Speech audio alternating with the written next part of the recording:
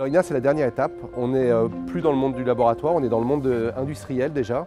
Et on va pouvoir produire des tonnes, des dizaines de tonnes à partir de cette unité d'isobutène haute pureté qui seront destinées à être converties en carburant, en caoutchouc et en plastique.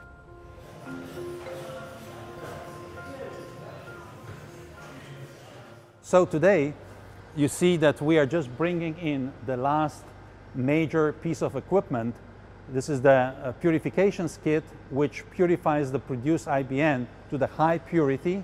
And this will be the last technological piece that will enable us to start testing the process before the end of this year here in Leuna.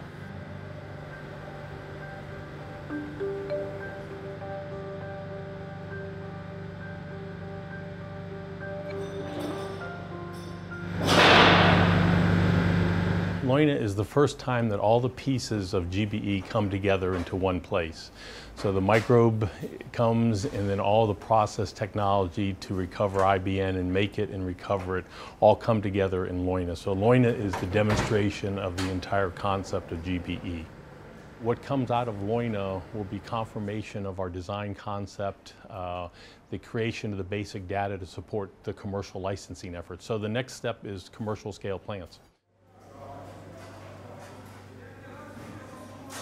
Et on a un projet d'usine de pleine taille avec Cristal Union pour installer une unité de 50 000 tonnes dans les prochaines années.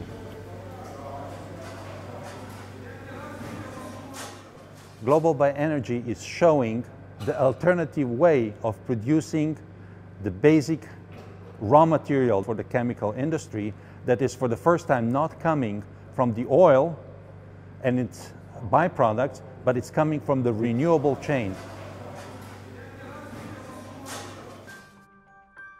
Ce démonstrateur a été financé en partie par l'État allemand, 5,7 millions d'euros de subventions, et en partie par les banques françaises qui nous ont accordé un prêt de 4,4 millions d'euros en 2015.